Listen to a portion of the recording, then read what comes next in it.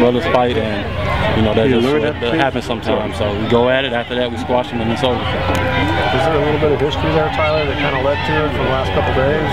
Cornerbacks and receivers, there's always history in between that. So you know it's bound to happen, and you know it's part of being a family. What is Oklahoma State crime? What is this? Oh man, is it just part of it? Part of it. It's two great competitors, man. We're going back and forth. You know, if you would have seen me play before, you know, I was giving him a little bit of mouth.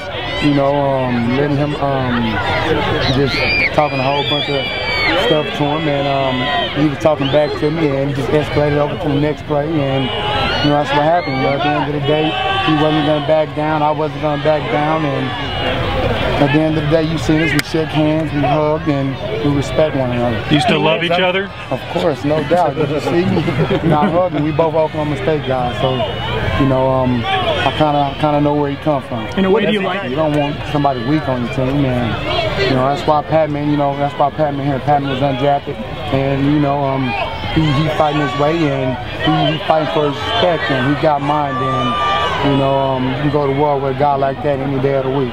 We're a grown man, and we battle, so that's part of it.